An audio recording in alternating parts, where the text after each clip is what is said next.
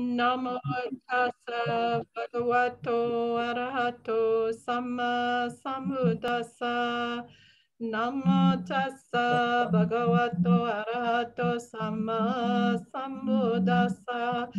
Namo tassa bhagavato arahato samma sambuddhassa. Homage to him, the worthy one, the fully enlightened one. Sadhu, sadhu, sadhu. Okay, so we are going to start, and I'm hoping some of you have your books. You know, if you have the Majjhima Nikaya, but you can take notes and chase it up later. You can chase it to find it. But if you have your Majjhima Nikayas with me when I'm teaching, you're going to really learn the Majjhima Nikaya. That's all I can tell you. Okay, how this book really is an amazing visit, an amazing thing. So the first thing we're going to do is go to page 934. And that's right. Did I do that? Right. Oh, okay. First of all, you have two things that are going on with right effort. You have right effort and you have right striving. Now, what I have pretty much figured out, and Bhante agrees with me on this part, is that right effort is when we teach you the steps of right effort. And actually, the 6 R's are the steps of right effort, but we'll get into that a little bit later.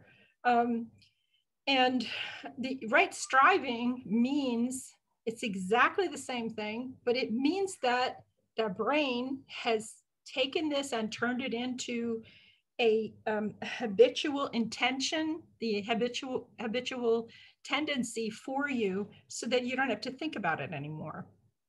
Now, I think maybe 6 years ago, I had a student in New York, and he was working very hard with TWIM.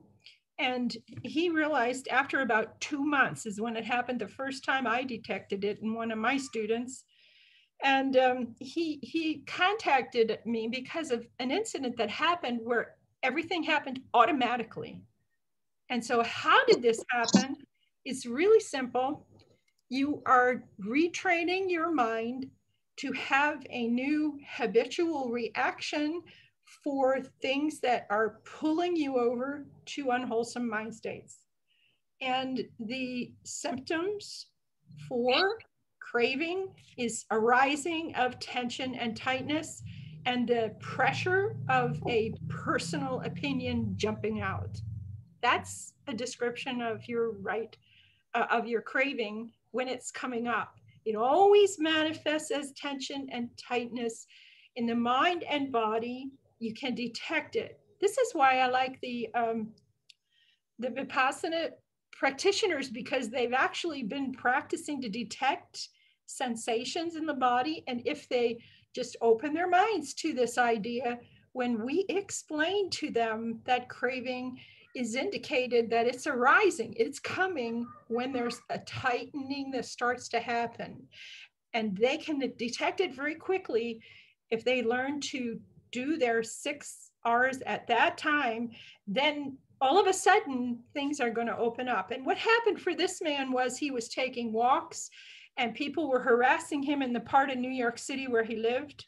And then one day he used to get very mad and his blood pressure would go up and he'd get very upset if he was walking with his wife and these guys came along in a van and started harassing him. And then it happened after about 2 months of really working with this and reflecting in his mind and meticulously thinking all the time about being in the present time and about metta and karuna, about loving kindness and about forgiveness and this sort of thing. This is what happened to him. All of a sudden they did that and he sent them metta automatically. He sent them the wholesome. He let go of the unwholesome. He let it fall away, let it go. He recognized it, let it go, and passed away. But the brain recognized it. And then it picked up and he just smiled and started sending the metta. Like you pour people who don't know how anything works, he said. And I was so happy when this happened, but it never occurred to me then what I was actually watching until about a few months ago, putting together the difference between right effort and right striving, which there is in the text absolutely no difference at all in the translation. It's the exact same paragraph describing the steps of right effort and describing the steps of right striving. So we're going to look at some of this today, and we're going to look at how this affects right view also, how this is intertwined with the establishment of right view. And why is right view so important is because this is our perspective of how we're looking at what's happening around us all the time. Are we taking it personally with atta, with personal opinions and grabbing onto it? Or is something else happening where we're just learning to see this as something that is an occurrence, and this occurrence is just rising up, it's there, and we know it's going to pass away because of anicca. Okay, so let's start here. I want to say that it is confirmed, right? The right effort, exactly what it is. First, you go to page 1100 in your text. Let me see page numbers. Here you go. Page numbers here, and you go to 1100, and on that page, here we go here. You're going to see you're in the Satyavibhanga Sutta, number 141, and you're at section 29. So when I read this to you, you're listening to me read. I say right effort here, but I'm actually saying right striving or right effort. That's what's real. Okay. Now it says, what, friends, is right effort? So they're labeling it as right effort in the Eightfold Path in the sutta. And then he says here, a monk awakens his zeal. We say enthusiasm. We want to talk about zeal too much. Missionaries are running around with zeal. Okay, we're not missionaries, but we're saying enthusiasm is what's coming up. Enthusiasm for the non-arising of unarisen, evil, unwholesome states. And we're going to talk about two ways that this works as we go along, because one of them is easy and the other one is very hard. And the other side of this, when we talk about these words in here, you could take them to mean the very hard side of things. If you had no knowledge about how everything works, you would easily fall into the trap of and the knowledge I'm talking about is the knowledge of the unwholesome states are usually disturbances, distractions. And if you have no knowledge of how they work, what they are, how they operate, and how they have something they need and how you can let go of it, if you have never heard that, you would believe very easily these words I'm reading you sound like a lot of work. Listen to them. Zeal for the non-arising of the unarisen, evil, unwholesome states. He makes an effort. He arouses energy, exerts his mind, and he strives. He awakens the enthusiasm for the abandoning of the arisen, evil, unwholesome states, and he makes an effort, arouses energy, and exerts his mind, and strives. He awakens enthusiasm for the arising of unarisen, wholesome states. He makes an effort, arouses energy, exerts his mind, and strives. And he awakens enthusiasm for the continuance. This is great. The continuance, the non-disappearance, the strengthening, the increase, and the fulfillment of development of arisen, wholesome states. And he makes an effort, arouses energy, exerts his mind, and strives. This is called right effort. Now this is in section 29, 141. Let's just take this for an example. When we research like this, we have to take and we have to break down these words, okay? So if we were looking at what we're talking about in how we're doing this. Awakens enthusiasm for the non-arising of evil, unwholesome states. Okay, we know you're not supposed to be doing anything to stop the brain from having these states arise. You're not supposed to stop it, your brain from operating. There's nothing in the text anywhere we can find. There's no master theologians who have the books memorized completely in their mind who can tell me that that's in there. It's not there. We're not supposed to stop our brain's operation. We are supposed to be explorers, observers, discoverers of how all of this works. So we don't go upsetting stuff by trying to stop the operation. We want to see how does it actually work. So we awaken the enthusiasm for the non-arising of evil, unwholesome states that makes an effort. Now, here's a difference. You can make an effort with an educated effort. How does the hindrance operate? And you have some information about that. We've talked a lot here about that and how it works, and we've gone to the text. We have 9 or 11 suttas that kind of tell us exactly how it operates and what makes it come, what makes it strong, what makes it weak, and how can it fade away. Okay, but or you could come and you could just get exhausted by striving to make this stop when it comes up. You don't want to do that. That's exhausting. And it's personally an effort that you don't want to be using atta if you're trying to develop anatta. You don't want atta to get involved. Okay. So that one, it seems like if you have the knowledge, you don't need to make a lot of effort. It's a different kind of effort. It's an effort to remember how everything works. That's the way I see that.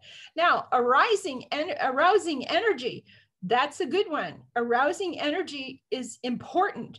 But let's take an example of this. You know, I was a singer and I had to do a lot of work for operatic training and classical music. So I learned how to breathe.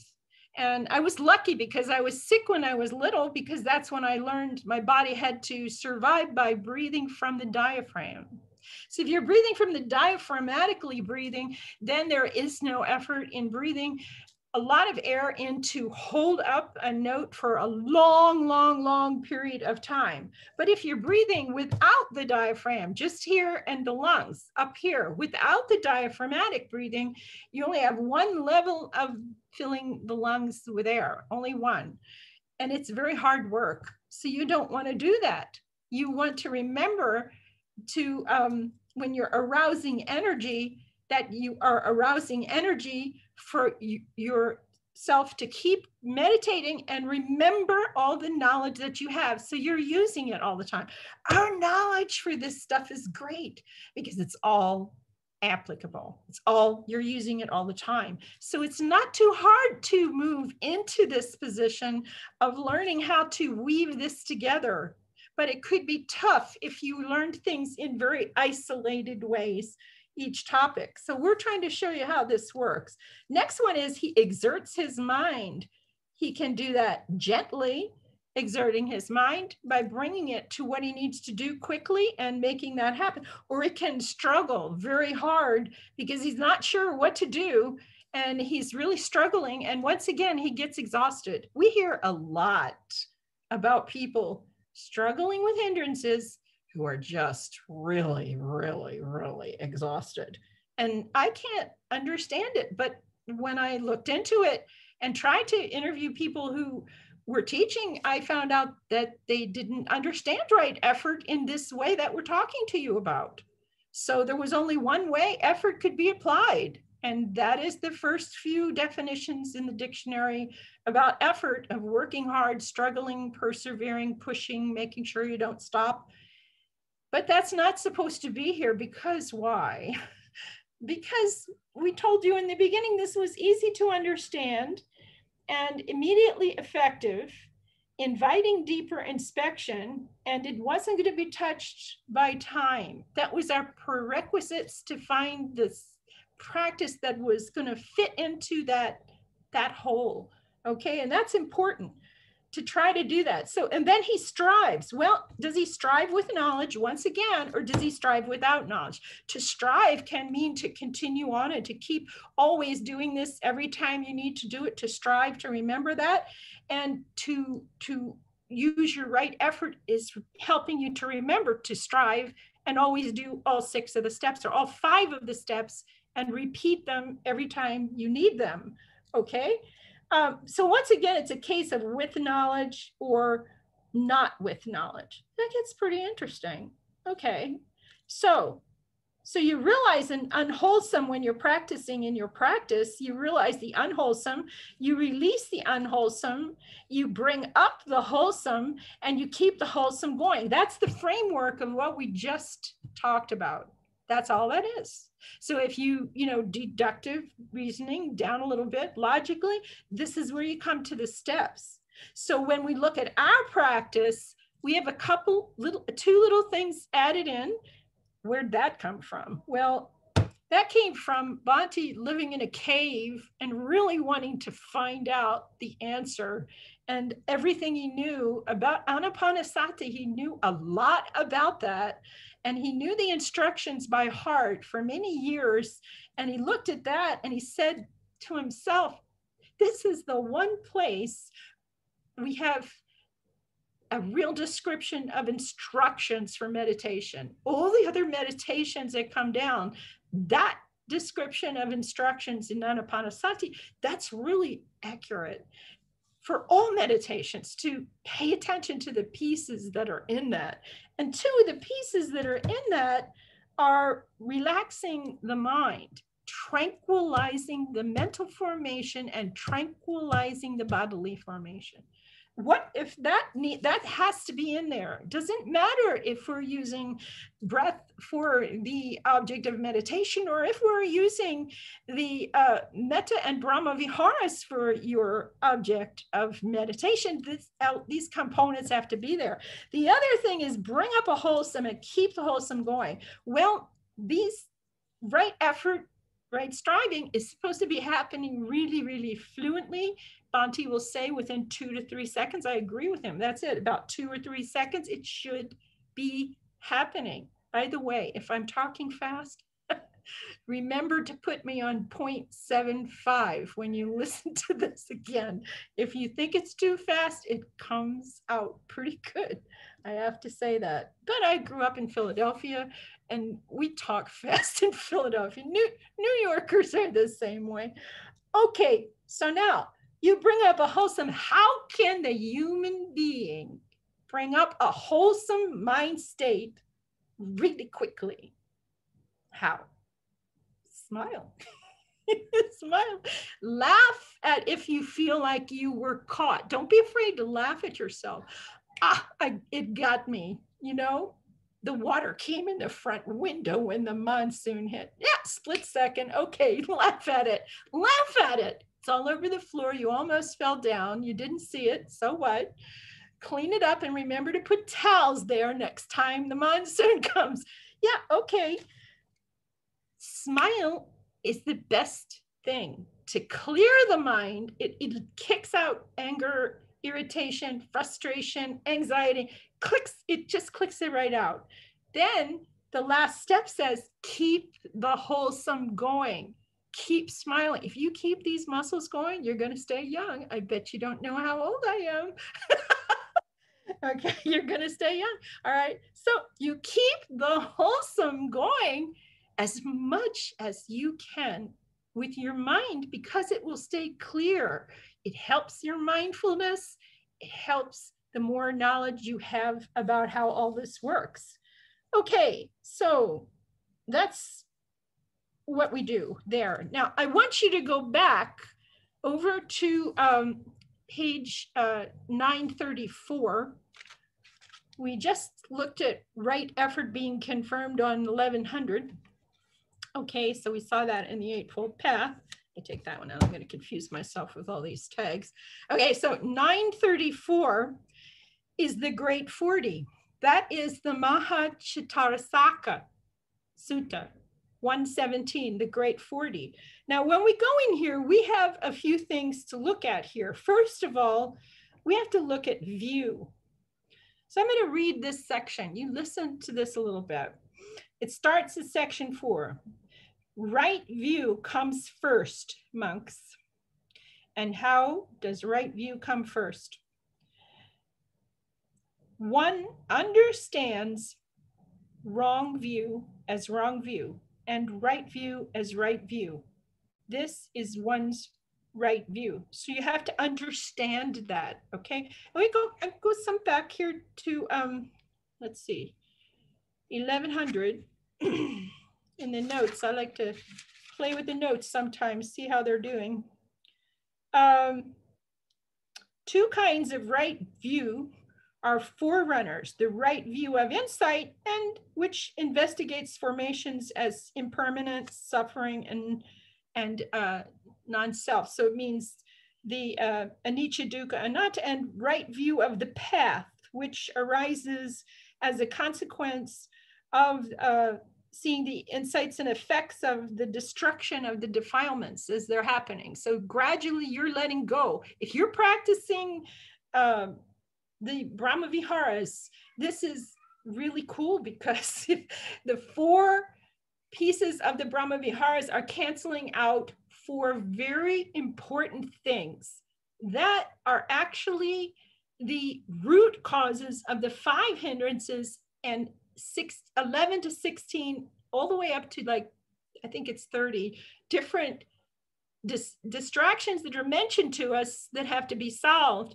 They're all coming from these 4 up here. So let's stop and look at that for just a minute, okay? Let me take you into the board, and anybody who hasn't seen this, I really want you to look at it, because it's kind of neat. Push the guy. Oops. Push this down here. Oops. Here. There we go. Okay. So if we're practicing with metta, and then it becomes karuna. We don't practice with karuna like in some approaches. They practice metta. Okay, now we're going to practice karuna. We don't do that. No, we take the metta and we allow it to get to the proper level, to move up into the head and become karuna, and the feeling of the metta changes to karuna. This one is compassion. Okay, then it moves on to mudita. And mudita is joy. All of a sudden, you might feel this happening if you're a teacher. They feel it, you know, all of a sudden they start noticing, I am so excited over this student that has just, more than they're excited about anything they're working on in their life. They experience this feeling, you are so happy that someone else succeeded at something. Whether the person survived COVID and got better, or whatever the good thing was, you feel it for them. It's a sympathetic or empathetic joy. It's an empathetic joy. And they say altruism, that's the old way of talking about it, but empathy means I feel that other person's joy. I know it's not mine, but I'm really happy. Okay, mudita, and the last one is upekkha. Upekkha. Now, this one is loving kindness. We're just going to put an LK. This one is compassion. Okay, this one is joy, and this one is equanimity, balanced mind. Now, when you're practicing metta, the mind abandons any thoughts of ill will. They're gone. They disappear. And when you're practicing karuna, any thoughts of cruelty, they are gone. They can't, okay? When you're practicing the joy, okay, that one, you cannot have any thoughts of discontent when the joy is up. And you can feed it being up. You can support it to stay up in your life, and the more you do that with your mind, it hears you say, no more thoughts of discontent, no more thoughts should come up. And the last one happens later in your development, but this one is aversion to anything.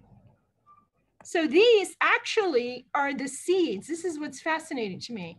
We did a great big chart one time with about 35 people that were really good meditators. We spent 4 days on it. One of the things we worked on was the deduction of how the hindrances are working. So if you look, if I just do it with this, we would say this one, lust and greed, then hatred and aversion. I'm doing this in a bad way, but I'll try and fix it. It should be lust and greed should be here.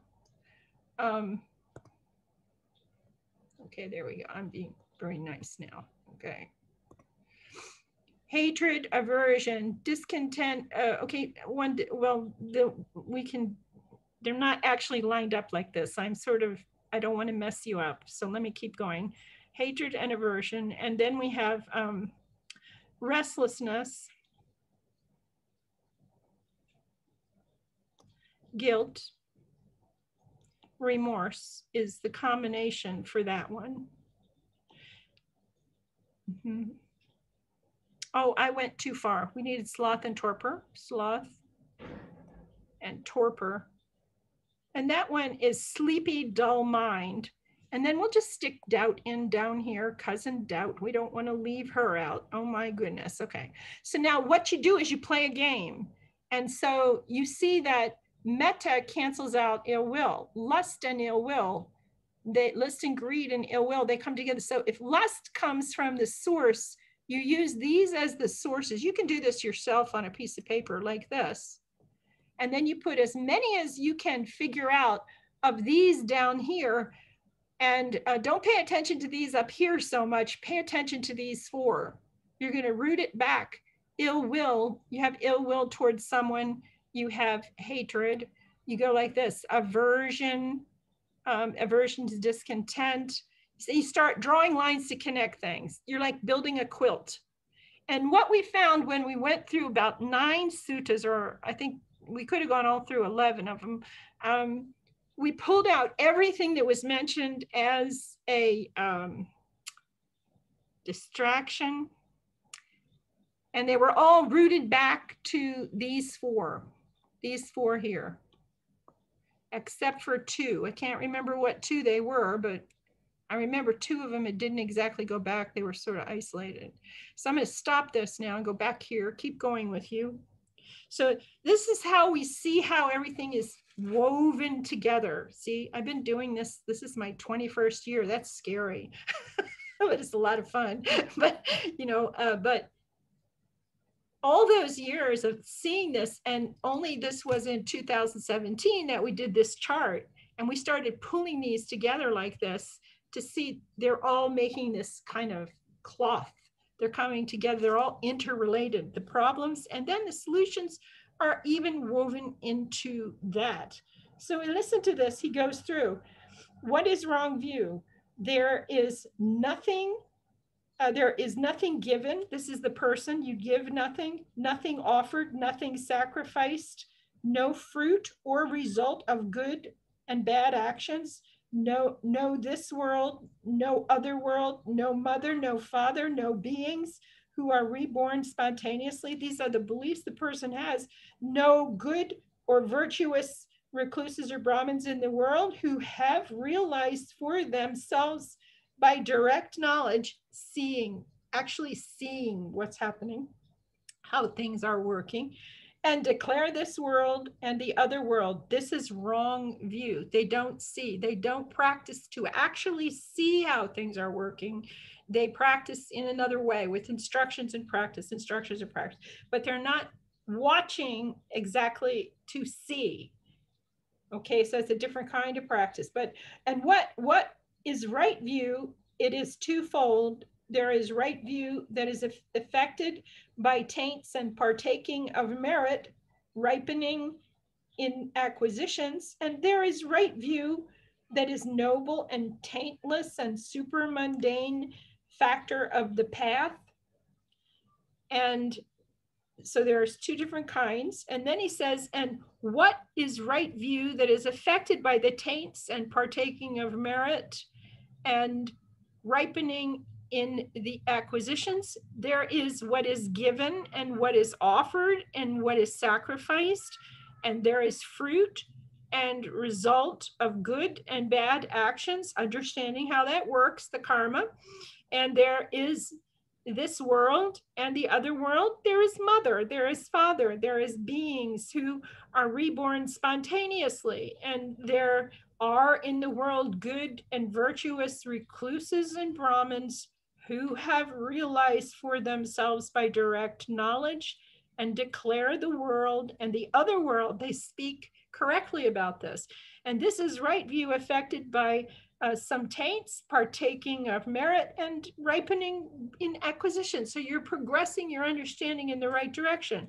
But then there is right view that is noble, taintless, supramundane factor, the path. Once you reach path and you're going down, now it changes a little bit. It's the difference between the supramundane wisdom and the power of wisdom and investigation. Okay? It's this difference between supramundane wisdom and the power of wisdom and investigation in the process, but they're both good, okay? And the wisdom, the faculty of wisdom, the power of wisdom, the investigation of states, and the enlightenment factor, the path factor of right view, is one whose mind is noble, whose mind is taintless, who possesses the noble path and is developing the noble path. This is right view. That is noble, taintless, supramundane, and a factor of the actual path. If we go to 1103 and read this one, it's kind of interesting, the note. The definition defines the supramundane, the right view, as wisdom. That's the panya, found among the aids to the enlightenment as a faculty. One of the faculties is wisdom, power, enlightenment factor, and the path factor. The definition is formulated by way of the cognitive function, your understanding, okay? Let's see, rather than the objective content of right view. Elsewhere, there is also right view of the path, defined as knowledge of the Four Noble Truths. And we may understand that the conceptual comprehension of the Four Noble Truths falls under the mundane right view.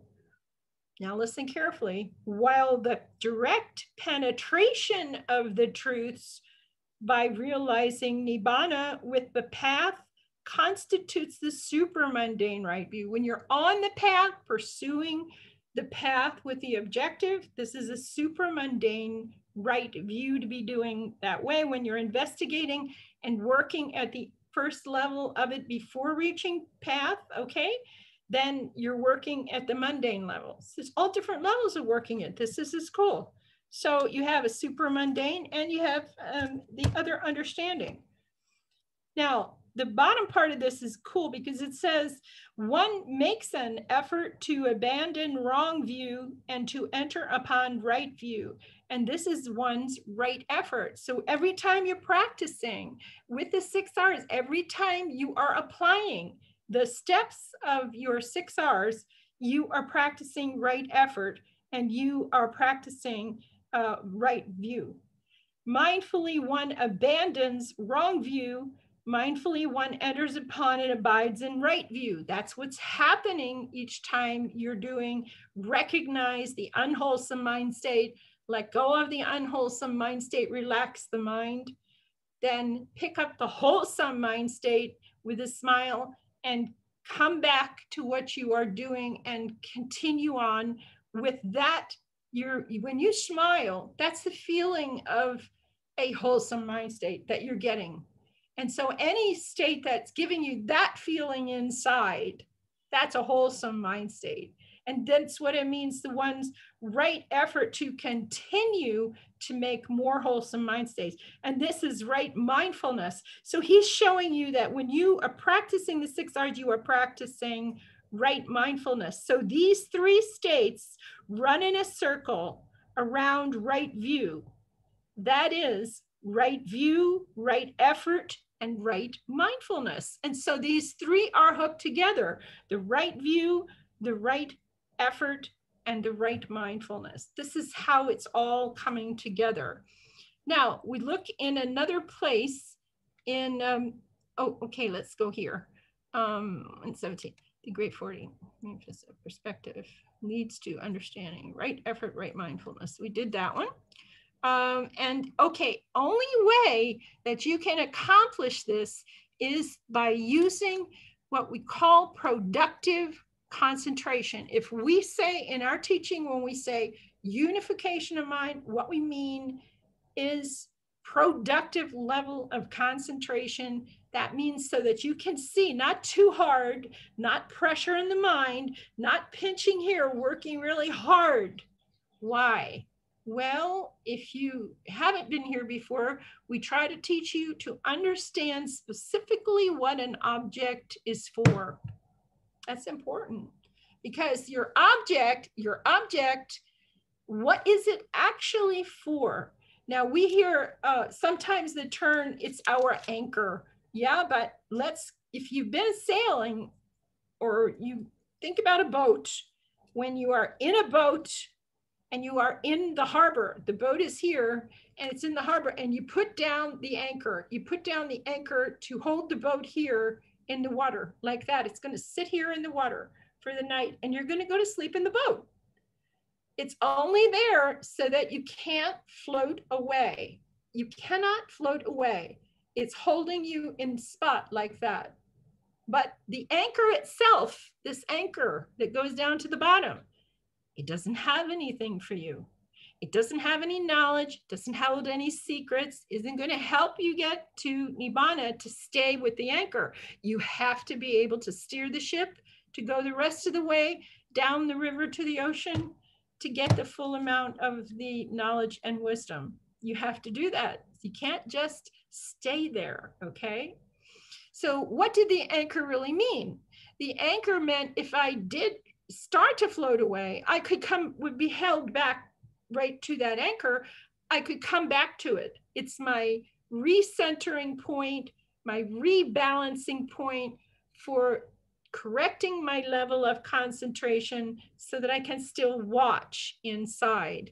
To watch what? Watch the arising, the origination of any phenomena that arises. Notice how it comes without me asking it to come. The thought will come up in my head, okay? And so the origination and the disappearance of it, you do nothing and you leave it there, and Nietzsche assures you it will go away. So the origination of it, the disappearance of it, it's up to you whether there's gratification or not.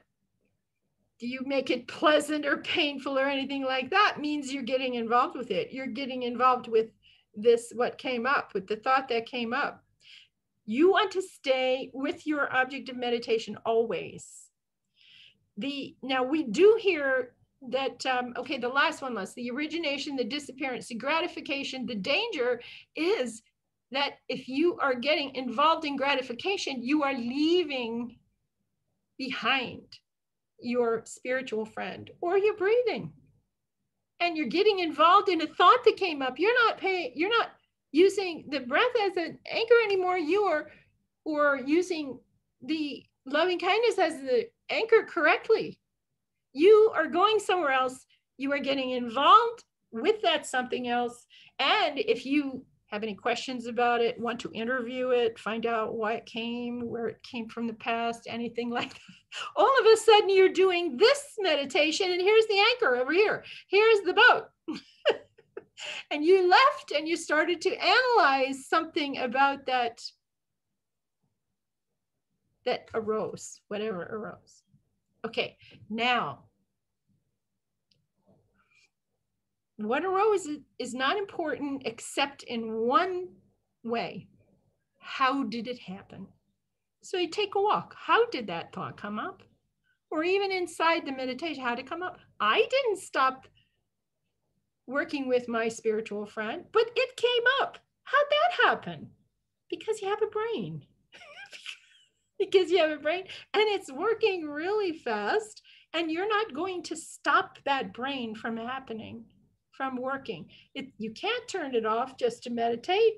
That's not how all this works.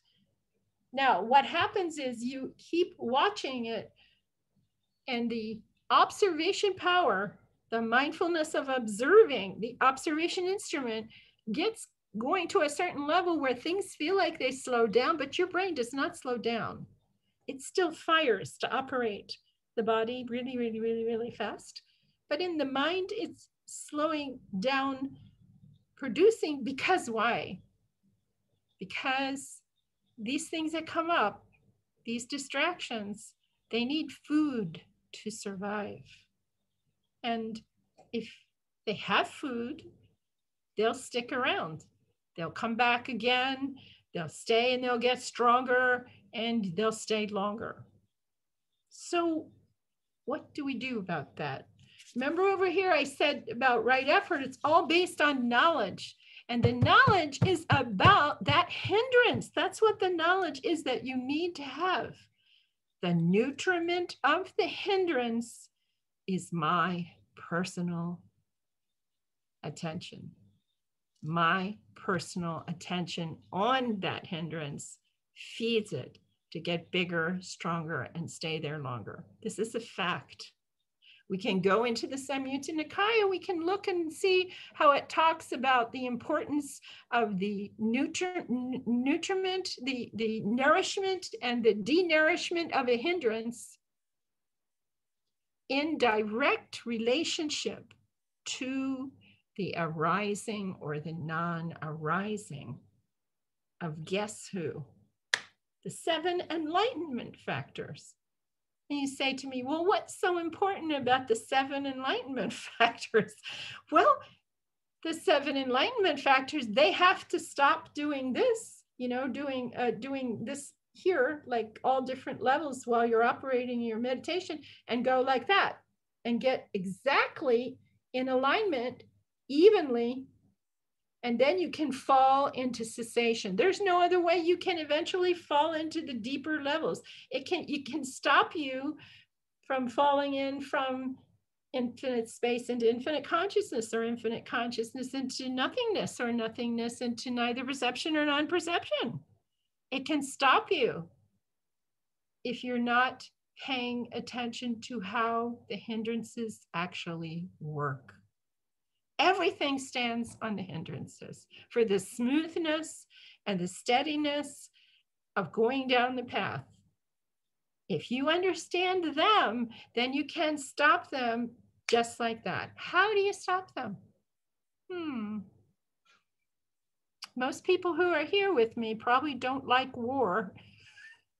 And if you had 2 armies, one over here and one over here, and this one wants the other one's country, and they're going to defend it, and these guys are coming, they're coming, and tomorrow is going to be a big battle. But this guy over here, he knows something. He knows where the supply route is for this army. He knows how they're getting it from this road down here to keep this army strong so it can eventually attack them. What is the strategy for evading the war confrontation, not destroying the land, not hurting the people or the property, and ending the war without the battle? Sun Tzu says, destroy the supply route.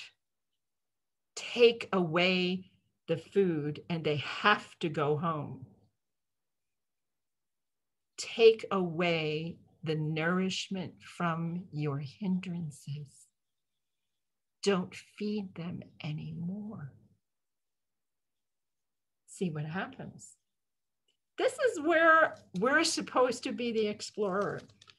I was listening to Dr. Poonaji this week, and he was talking about how important it is to question, and you must explore. And when he teaches you, he wants you to explore, just like Bhante, he does. He wants us to explore. Our teaching is not in stone. One time somebody came to me and he said, you know, you people are really something funny. There's something funny about you because your teaching, it changes every so many years. It changes. And I looked at him and I said, of course it changes. It's not locked in stone. We're trying to explain to you the way the Buddha was teaching.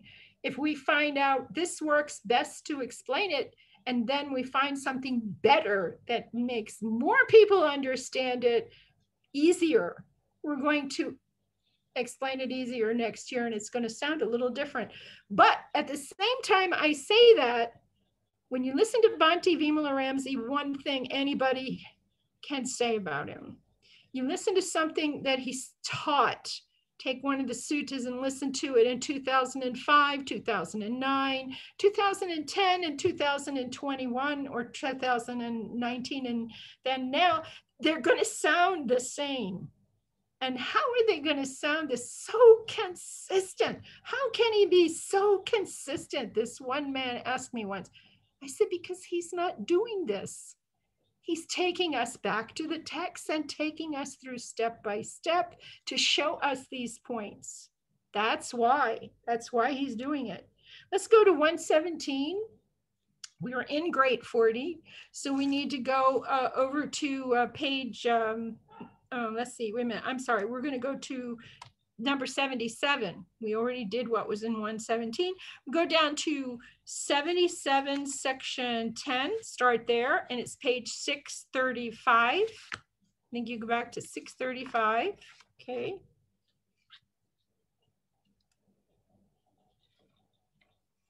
$635, here we go. Here we go.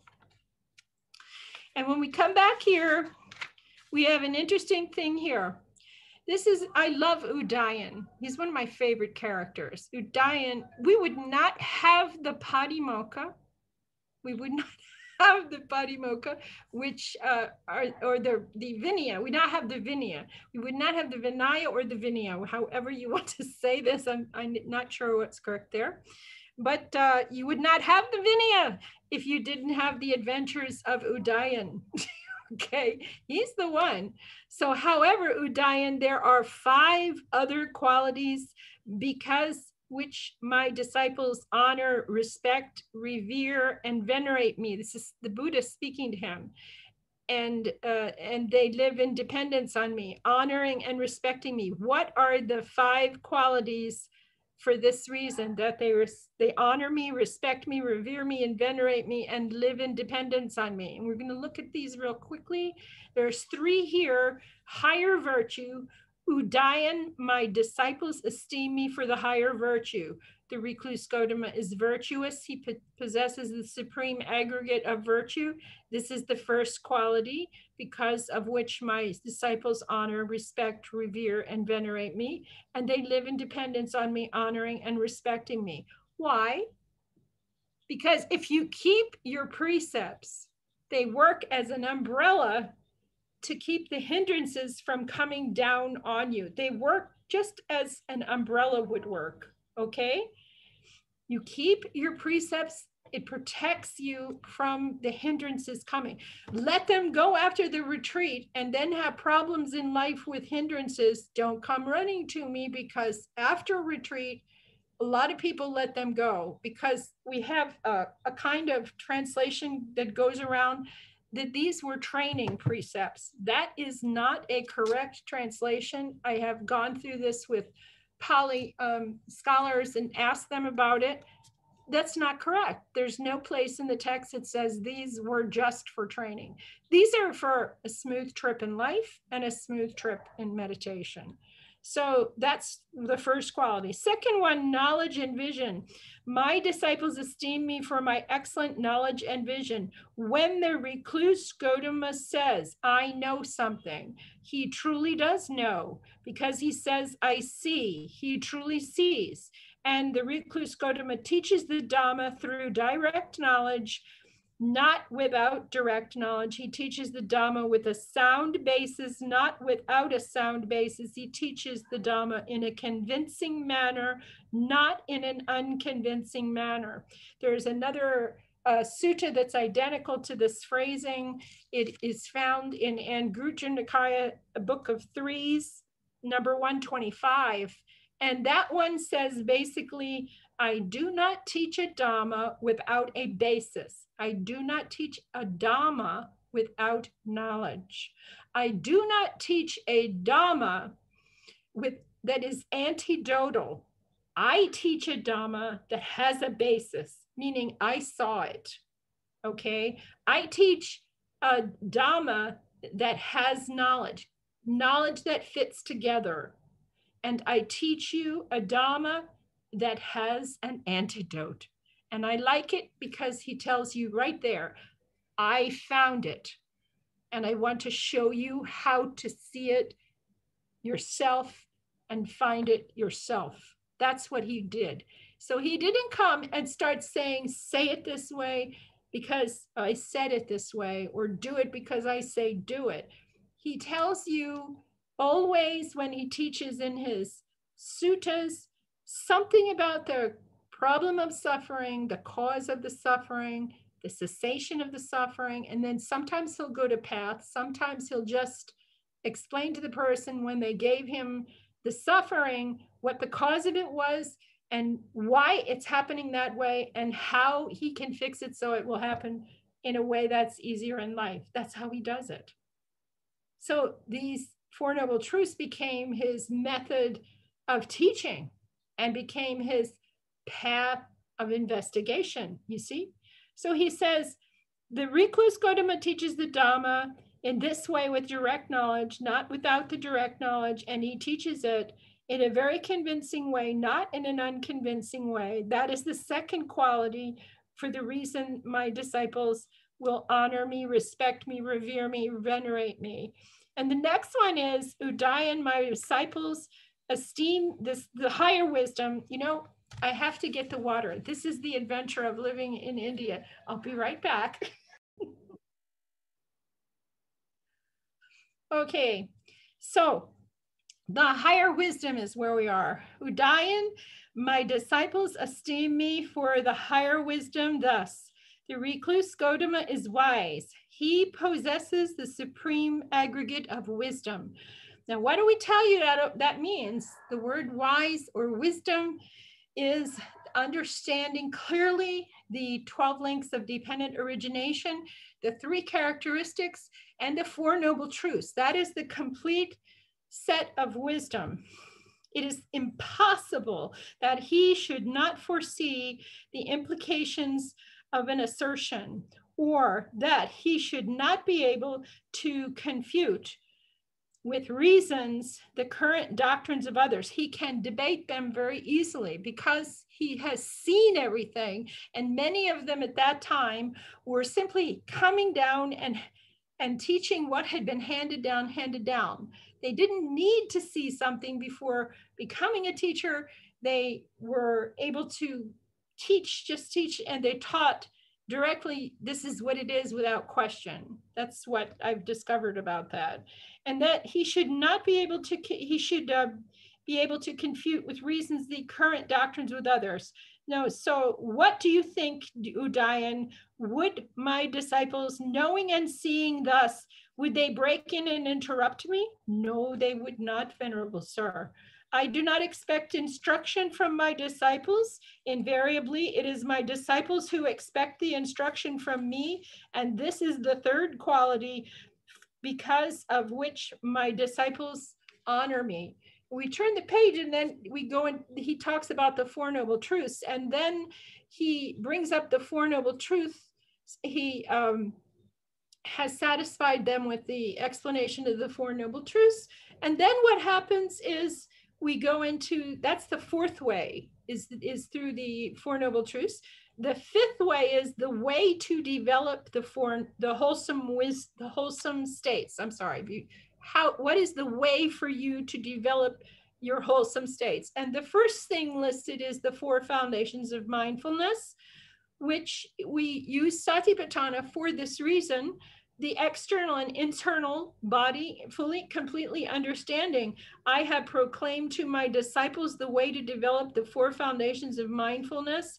And here a monk abides contemplating the body as a body. He is ardent, fully aware, and mindful, having put away any covetousness and grief for the world. Put everything away, take a look at what this is, and take a look how it is not me, it is not mine, it is not myself, it is actually a what it is. It's an anatomy of a body, and feeling is actually a feeling. See a feeling as just feeling. Not a personal thing. Okay, just try to see it just as it is. And he abides contemplating mind as mind, and he abides contemplating the mind objects as mind, seeing the forms and sounds and odors and tastes and sensations just as what they are. Arising, understanding, they will be there and they will pass away every time. Fully aware and mindful, having putting away covetousness and grief for the world, and thereby many disciples of mine abide, having reached the consummation and the perfection of direct knowledge, which means you understand completely. It doesn't disturb you anymore. Now, someone came and said, but I can't meditate, it's too noisy. And, you know, they weren't training with us. They were training in another place before, and we got pounded with this in the beginning of my training. Sound is just a sound. And because I traveled with Bhante, taking care of traveling and taking care of the transportation and the tripping and things like that for so long, we're in an airport and we're stuck. His remark is, okay, everybody sit and concentrate. Now sit and concentrate in your meditation. And everything's going on around you, and you just let it all go and sit and do your meditation wherever you are, in a train station, downtown, in the busiest time of day. So the idea of he wanted us to really abandon, right, as soon as we could, abandon the idea that meditation must be done in a silent place only. It isn't like that. That's not what happened to the monks when they were in their minute temples and such, in the, and in the forest even is not a quiet place. I always laughed about that because it is quiet at 2:30 in the morning, but through the night, actually, there's a lot of things going on with a lot of other people that are living in the forest, other critters. And there's a lot going on in the forest as far as sounds go until a certain time. Even in America, in those forests, or here, I haven't had as much experience in Asia, but people tell me I'm telling it the right way. Tell me the ones that have been sitting in the forest. So sound is just a sound. Yeah? Okay? And even if it's a bad taste, it's there, it'll go away. You see? And sensation arises, it's there, it'll go away. So you can trust that it will go away. Okay, next one, 4 right kinds of striving. We've already described this today. We've already gone through this. And then the last part, the third one is the 4 bases of spiritual power.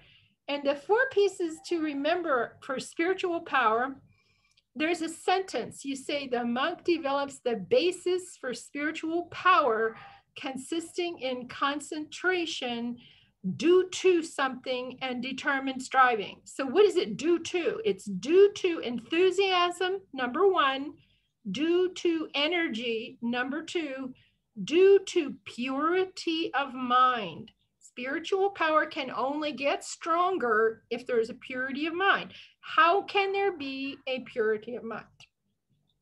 Keep practicing the 6 R's. If you practice the 6 R's, you are purifying the mind on the first 2 steps.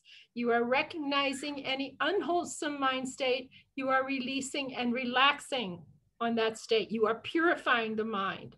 Then it's due to investigation is the last one. So You have to be investigating, and just that means just simply watching the origination, the disappearance, the gratification, the danger, and the escape of how this whole thing works. That's how you're developing your spiritual power. So you're remembering EEPI, enthusiasm, energy, purification of mind, and investigation, the EEPI. I finally got it, so I can do it that way. Okay. Now, the 5 faculties, you are practicing the 5 faculties, and when you are doing these things right, and all these things are related. If you drew them all on a big piece of paper, you'd start seeing how it's all related. I used to do these big whiteboards. People who have been to my retreats have seen them, you know, these big whiteboards. And then I'm drawing arrows, connecting all of these things together. One person said to me, why does it say mindfulness there, mindfulness here, and mindfulness over there? Mindfulness is important, okay? And why does it say energy here, and energy? You know, because there's energies at different points in your development, different powers of energy for different things, for staying in a steady track, going down through experiencing everything, okay? So the 5 faculties are FEMCW, FEMCW, faith, energy, mindfulness, concentration, and wisdom. Remember that one. Those are what you are attempting to develop, and there's energy again there, see? Okay, and then the powers, 5 powers are the same as the 5 faculties, same ones, FEMCW, but now it's automatic. It's going to happen automatic that the faith that this is correct, and you get past thinking about, is this correct? Is this really what he taught? No, you get past that when you start experiencing first, second, third jhana. You understand this is probably what was going on. So I want to let go of questioning the faith in that and see how far you can go with the path to have it go all the way through in its development. Then the 7 enlightenment factors come at the next part, and those come into balance on the seesaw. I've shown you the seesaw before. And then the Eightfold Path, okay? So with those pieces, you have the 4 foundations of mindfulness, 4 kinds of right striving, and 4 spiritual power, okay? Then you have 5 faculties and 5 powers. Then you have 7 factors of enlightenment. And the 7 factors of enlightenment are the mindfulness piece, and you have investigation, energy, and joy on one side of the teeter-totter. Here is underneath, this is where the mindfulness sits, and it's going like that, okay? So you have investigation, energy, mindfulness, investigation and energy and joy.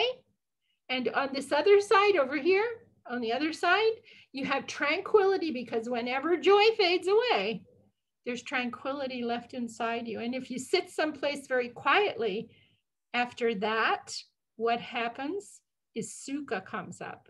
And sukha is internal contentment and happiness. Not a lot of energy, but real calm energy. That one comes up, okay? And the last one is equanimity. And equanimity is just level. And how do you know if you're in equanimity? There's a lot written about that today. You have equanimity and you have indifference. And those 2 are what you should memorize. Equanimity is when you have perfect mindfulness and the ability to keep observing. Okay? Equanimity is when you have perfect mindfulness functioning. Indifference is when you have no mindfulness functioning. There's no mindfulness functioning. It's just indifference. It's time to get up and take a walk, sort of. That's where it's at. Yeah. And it could be coming in as indifference when you've been sitting a long time and you just haven't taken a break. It could waffle back, the energy goes down, and then you just get so, it's time to get up and take a walk. Don't do your practicing back to back. Make sure you're walking in between. That's really hyper important. I'm going to throw this out now for questions in any of this. And I hope that you saw how some of it was interwoven together. I want to put it out now for some questions. Do you want to stop it? And stop the recording? Yeah, we should probably, you put the prayer in afterwards. So we'll stop the recording here and we'll go to part 2. And the part 2 will be questioning. Question answers.